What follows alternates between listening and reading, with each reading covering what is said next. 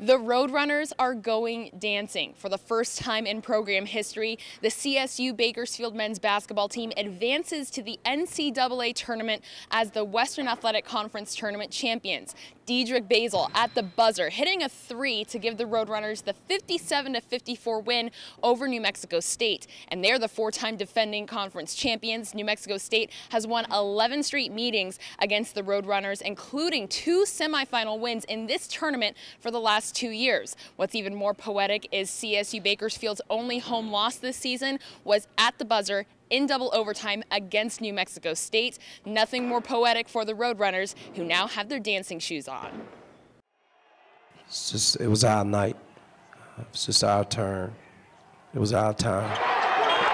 It was the shot seen across the nation, and with that shot, the CSU Bakersfield men's basketball team earns a spot in the big dance. We talked about this since last year, and I'm just so thankful to be a part of this team.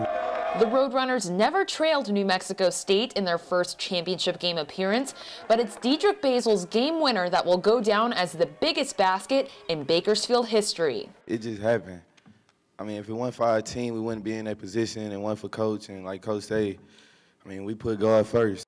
CSUB had to win 3 games in 3 days to make it to this moment, which has been 3 years in the making. And the Orleans Arena could finally roar with Roadrunner elation. I just couldn't help it. Like, I felt like a little kid. I mean, at that moment, it was so much excitement, so much emotions running through me. I just had to share that with my guys. 1, 2, 3, brotherhood!